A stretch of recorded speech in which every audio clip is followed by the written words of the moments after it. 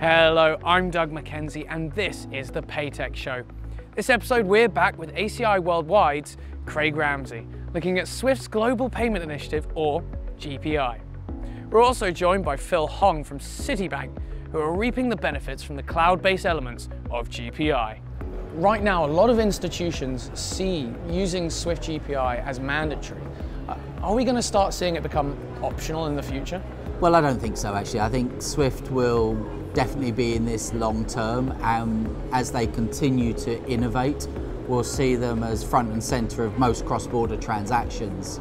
I think what we will see is that choice again to consumers, and banks will need to decide which services that they want to bring to their customers, to offer to their customers. And that's again where open banking actually comes into play a little bit. If we are able to enable payment services through API technology to make it easier to offer this choice to corporations, then we'll see a much broader ecosystem. So Swift is absolutely going to be front and center of that ecosystem for cross-border payments for years, if not decades to come.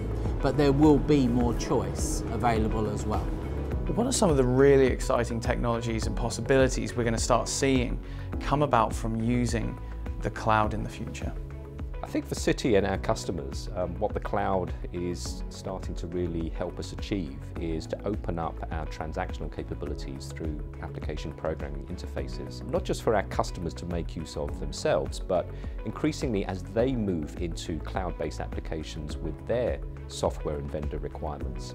For example, the traditional ERP vendors, as well as some of the treasury management systems that have grown up in the Fintech space.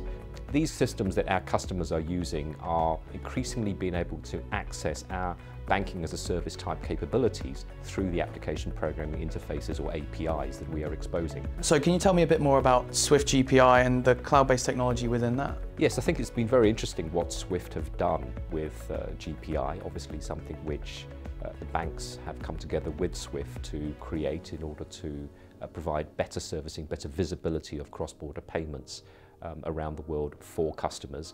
And GPI has been a classic example really of how to build something in the cloud, with all the different banks having to collaborate in order to update the status of payments as they flow through the banking network. Cloud-based technologies and APIs has been the way that GPI has ended up being implemented, and I think it's been working extremely well.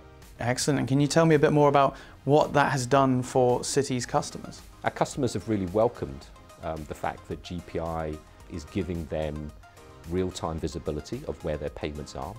We've embraced the capability by adding it to our online banking interface on Citi Direct BE, something we call Payment Insights, that enables people to actually track where the payment is, very much like parcel tracking references when you send something via one of the delivery companies. But we're extending that concept not just to Swift payments, because it's been so valuable to our customers and they've given us such positive feedback and reaction to it. We're trying to extend that now to all the different payment methods that we can execute for our customers. So what have been some of the benefits for institutions with the recent Swift GPI overlays? Instant, for instance. So we're now beginning to see GPI and instant payments starting to work together. We spoke about how GPI transactions might take 30 minutes or even just a few seconds in some places, but in some instant payment schemes, the UK, TIPS in Europe, NPP in Australia, there's been a specific move to support incoming GPI transactions into the country can then settle over a real-time scheme. So it's actually a cheaper way of settling the Swift transaction than traditionally going to the RTGS as well.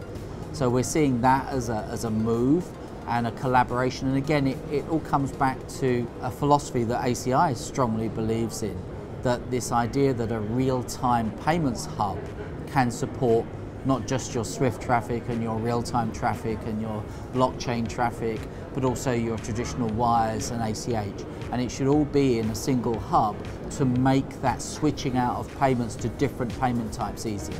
Thanks for joining us for another look at the Swift GPI. Be sure to check out our website for the rest of the series at www.fintech.finance for more. Ciao.